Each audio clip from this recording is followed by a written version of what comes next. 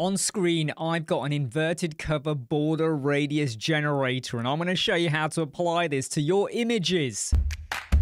One of the things that can make a difference to your hero banner or parts of your websites is when you have inverted cover border radiuses on your images. It looks like a blob, or it looks like where the curve is actually going inwards rather than our standard outward curves. Now, there are ways you can do this. People tend to rely on codepens, or they use pseudo-elements, and I did a tutorial a while ago where I showed you how you could use child containers and a bit of CSS. And I really wanted to simplify it. And that's why I'm giving you this generator that's going to generate the code for you. And you don't have to worry about child containers. Seriously, this is so simple and easy to use. What you need to do is add in a code snippet. And the link for this code is in the video description. Make sure you install the code snippets plugin that you can get for free from the WordPress repository. Go and click add new snippet, give it a title. This is called the mask curver. You just go and paste it in, hit save changes, and then click activate. And then when you go down to your WordPress sidebar and you go to settings, you will now see mask curver. Go and click it, and it brings you over here. Now, I'm going to go through this step by step, but it is really intuitive and easy to understand. Now, over here, we have a preview. This is based currently on 1920 by 1080. And I know you're going to say, but it does not look like 1920 by 1080. That's because it's scaling it down. And the idea is that if you want to create an image mask for a big image, you could just use the width and heights here. You can modify them as well.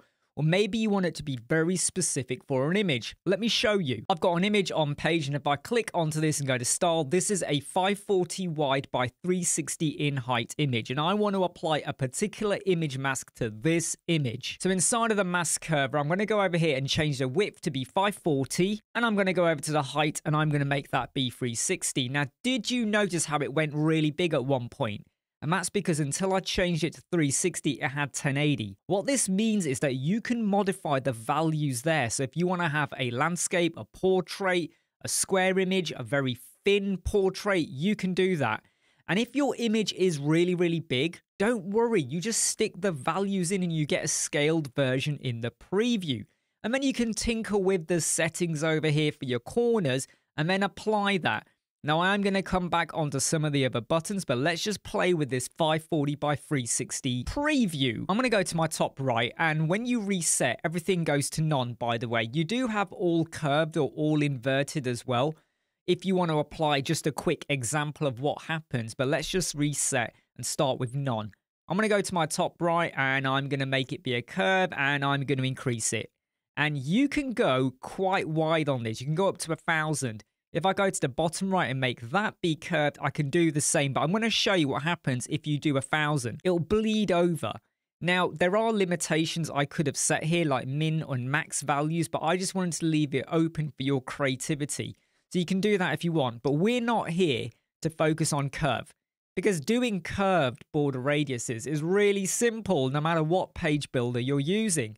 We want to do some inverted corner borders. Let's go to the top right and let's go and click inverted. You can see it over there just a little bit. Let's make it a bit bigger. And I can go quite big over here. Look, I can go as far down as that. So if I want to have a part of the image like hidden away or masked away, because I'm going to drop in an icon, a button, heading, text. By the way, we are applying this to the image, not the background of any section or child container. I tried to make the code work for that, but I found that there were some glitches and bugs with it because it seemed to eat away at more than it really needs to eat away at. So I only apply this to actual images. But let me just go and shrink this down. What if you don't like the current curvature of that? We've got a smoothness field and I can adjust it to make it be more rounded like that, or I can make it be more like an open book. I'm just going to go with something like that for now. Now, this is how I'm going to keep this really simple, okay? I can go over and I can mix it up, so I might want to have a curve on another side. Remember, though, if you over-maximize your values, it kind of bleeds out, and you will get a fish tail kind of shape. I mean, it will still work, but just be mindful of how much you are moving the values. So I've gone and reset everything, put back my width and height, and I'm now only going to do the top right inverted, and I've gone and changed my values a little bit. Now I get to decide how I apply this to my image, and I have three options. I could hit save as SVG, and that will download as an SVG to my downloads folder. I can hit save as PNG and it's now gone over to my PNG folder. And don't worry, it's got a transparent background, so everything is fine. And then I could go over to my image, click on it, go to the advanced tab, go down to where we have mask, click mask. And obviously you got to pick a mask now. So I could pick circle or octagon, hexagon, or whatever shape I've got there. I could go to custom mask and then I could upload my image, upload my SVG, and it will then apply that shape to the image. But I want to use my favorite way, and that's where I'm going to go to the advanced tab and I'm going to use custom CSS. So we go back over to the mask curver because we're not going to use those two options over there. And we're going to scroll down and we're going to copy this code. Now you will notice that this code has a fair amount of comments at the top. I'll explain what they are in a moment. But let's just make sure we've copied that code. Go back to our image, click it, go to the advanced tab, custom CSS, and now watch the image when I paste this in. Can you see that? It's gone and applied or masked that part of the image. Let's get rid of the code. Let's add it back in again. You're not losing anything else on the image. It's just masked it for you. And if you're wondering if this will work on the mobile, remember this is CSS. So if you wanted to have a different value applied for the mobile or no value at all, you could use your @media query min and max.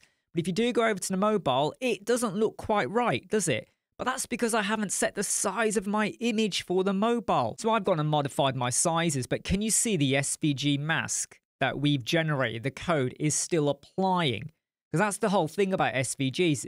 Whether your image is big or small, as long as in relation to the proportion of whatever you had, it maintains the size of it. And if we go back to the desktop, it's still okay. Now let's return over here because I want to explain why do I have this massive comment which repeats all of the settings or values that we've added. Let's just click reset done, or let's say you've come back into this after a week or two and you realize that image mask just is not good enough now. You want to switch it to be a different side, or you want to make it bigger or smaller. Maybe you've got a bigger button or more text to show. Well, here's what you do. Make sure you clicked on the image, go to where you got your CSS and copy all of that code. You go back to the mask curver and look down here, paste SVG code, and you hit paste, and then you hit import code. The reason you have all of that comments was it was the best way I could get it to feed back into everything we have here. So let me just show you that again, right? Reset, everything is reset. All of this is not the actual code right now. Everything has been reset. Look, 1920 by 1080. I hit import code 54360. Look, the values have gone back to what I had done before.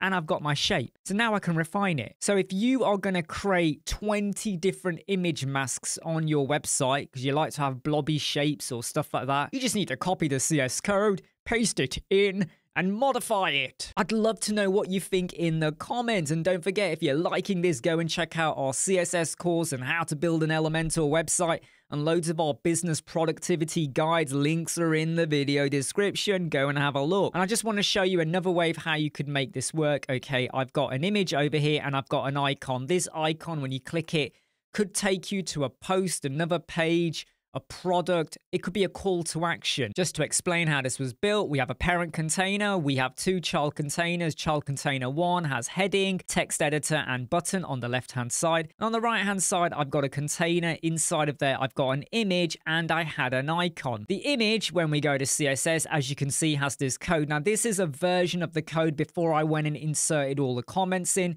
But you can see here, it just brings everything over and it does the image masking. And then when we go over to the icon, this has been placed as a position absolute. And then I just set it to be on the far right and at the top. And when we view that in the mobile, remember, you would go and set your width and height. You don't need to change the SVG. You only do that if you really want to be particular and you want to have a different @media, you know, max or min width. If you want to go really particular, then you would go and do that. But you can just use the same SVG code, so you don't need to modify it. I think this is the most imaginative way that we've ever had before, ever, to go and generate our own inverted corner border radiuses. Really simple and easy. You get the options to download it as an SVG or a PNG if you want to use it elsewhere. Big image, portrait image, square image, whatever you want. I really hope you enjoy that. My name's Imran from Web Squadron. I love to create solutions. I love to problem solve. I love to challenge myself. And I really think that this is mega useful for so many people. Please stick it in the comments if you really like what I did here.